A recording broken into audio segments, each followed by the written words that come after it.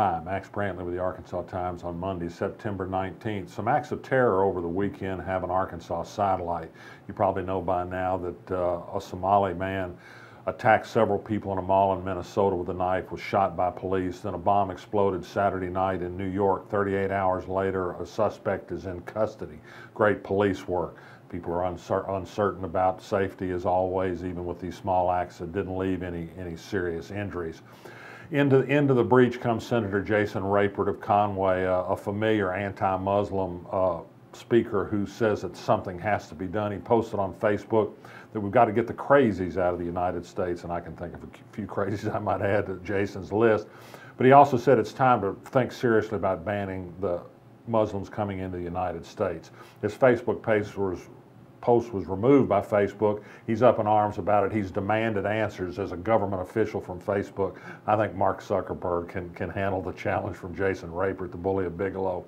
But in any event, one serious note, I think this is going to be a great political discussion. It plays into Donald Trump's hands. Hillary Clinton and the president have given statements about coping with terrorism, but acting wisely.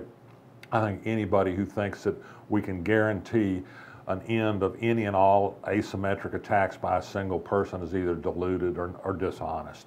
A single gun or a pressure cooker filled with BBs and an unhinged person is all it takes to do great damage. I don't think we can ever guarantee that that will never happen. And I should add that some of the worst acts of terrorism and violence in the United States have not been done by Muslims, but have been done by others. Let's move along. Dan Rowan, the chancellor of UAMS, has said he's going to retire in the middle of 2017. He planned about an 8-year time. It's a big job and a tough job, and in times of falling money to head the state's premier medical institution. Intimidator, which is a company in Batesville that makes 4x4 utility vehicles and mowers, announces it's going to expand its facility and employ 400 more people in the next 4 years. It's going to get some important government help to get that done. The people backing an amendment that would allow 3 more casinos in Arkansas filed an interesting legal pleading today. They say the plaintiffs in a lawsuit trying to knock that from the ballot don't have standing. It would appear that the legislature in 2013, in changing the law about initiative measures and challenges to such measures, left out the part that just left it open to any taxpayer to file a suit to challenge the sufficiency of signatures. That's an interesting new wrinkle for the state Supreme Court to handle.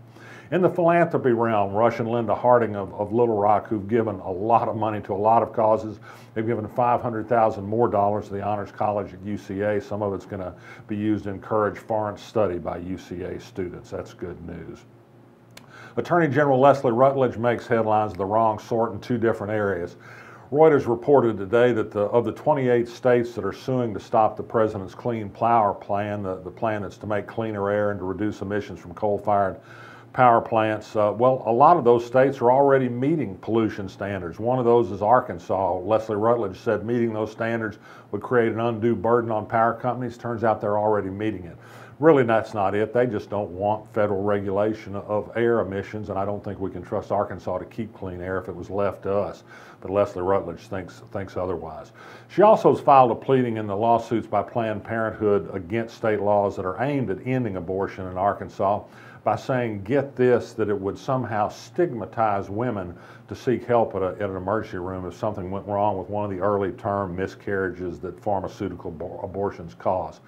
This is utter nonsense. If anybody's stigmatizing women, it's the Republican politicians like Rutledge that are trying to take away a constitutional right, that have tried through their legal action to reveal the identities of women who seek Planned Parenthood help, who try to reveal the identities of doctors who help women obtain a very legal procedure. The stigma is all being done by the people like Leslie Rutledge, and it's an outrage, and people should be outraged by it. The University of Arkansas started its big campaign fundraiser we've talked about before Friday night. The goal is $1 billion.